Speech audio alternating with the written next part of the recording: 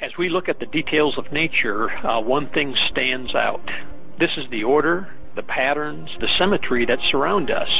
You can see it in a flower, or a snowflake, or even a seashell. What we are seeing is intelligent design, which might be described as God's fingerprints upon nature. One of the more fascinating math relationships was first described back in medieval times, 8 centuries ago. The scholar's name was Leonardo Fibonacci, an outstanding Italian mathematician. He excelled in many areas, and one in particular. He generated a long list of numbers by, in each case, adding together the two previous numbers. You can begin with a 2 and a 3. You add them together and you get 5. Now add 3 and 5 to get 8. Then add 5 and 8 to get 13. The Fibonacci sequence keeps going like this: 2, 3, 5, 8, 13, 21, 34, 55, 89, 144, and so on. What Fibonacci realized was that this elegant list of numbers describes many items to be found in nature. For example, flower petals. L'exemple des pétales d'une marguerite. Vous dites, il n'y a pas de hasard au nombre de pétales d'une marguerite? Non, absolument. Le nombre des pétales de marguerite est en fait inscrit dans un scénario qu'on pourrait qualifier de scénario cosmologique, c'est-à-dire que tout a été prévu au départ, et que le nombre des pétales, c'est incroyable. Une seule marguerite avec 27 pétales, ça n'existe pas. Il n'y a pas de pétales, il n'y a pas de marguerite avec 27, c'est pas possible. C'est pas possible. Et le nombre de pétales d'une marguerite est réglé par une loi mathématique qu'on appelle la suite de Fibonacci. That there is a mathematically precise structure to the universe and everything in it. One everyday example of this precision can be found in the plants. Many plants, including elm trees, grow their leaves, twigs and branches placed exactly halfway around the stem from each other. Next in the series are plants like the beech tree, with leaves placed 1/3 of the way round the stem from the previous leaves. Third in the series are the plants like the oak, with leaves placed at every 2/5 of a turn. The holly plant is the next at 3/8, while the larch trees are the next at 5/13, and the sequence goes on and on. Notice the number sequence of these fractions: 1, 1, 2, 3, 5, 8, 13, and so on. Each number is the sum of the two numbers which came just before it in the sequence. This particular mathematical pattern is called the Fibonacci series.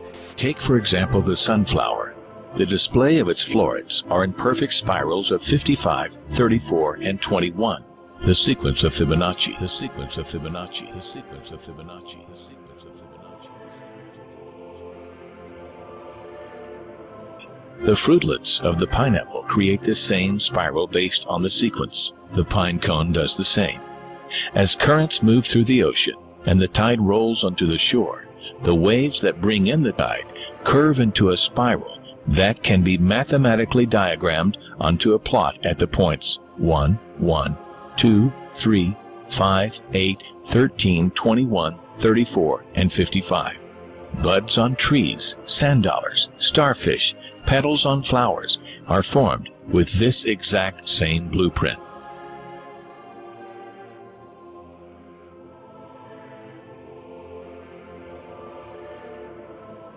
This blueprint can be seen around us on a small scale every day, but the greatest example of all is directly above our heads. At an average of 100,000 light years across, even the spiral of the galaxies above us are formed with the exact design.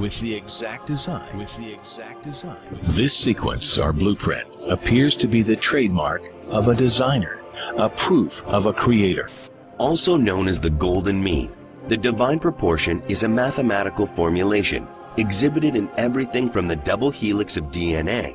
The DNA molecule, the code for life, is made up of two intertwining spirals.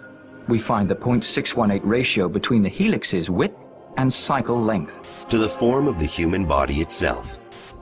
Do something like measure the distance from the floor to your navel, and then from your navel to your head.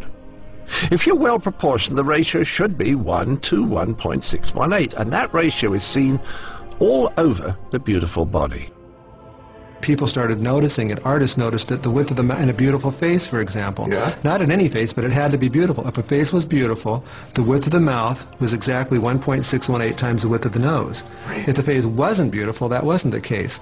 Dentists, in their dental work, noticed that the upper front tooth was 1.618 times as wide as the next tooth over, the lateral incisor. Oh. So the central incisor was 1.618 times the width of the lateral incisor, the next tooth over. Wonderful. Give me some more examples. Your fingers, your fingers are each called phalanges, and each bone in the finger is called a phalanx. And the phalanx that's the closest to your knuckle here is 1.618 times the phalanx that's in the middle, and that's 1.618 times the length of the phalanx at the end, which is your fingernail. So that was kind of amazing. This number would come up over and over again. Then we find the Fibonacci ratio in heart muscles, in bronchial tube branching, even in the electrical potential of neurons, and as Roger Penrose pointed out, even in the arrangement of the brain's microtubules. As we scan our universe, from the tiny flower to the awe-inspiring galaxy, we see the fingerprint of God. We see the fingerprint of God. We see the fingerprint of God.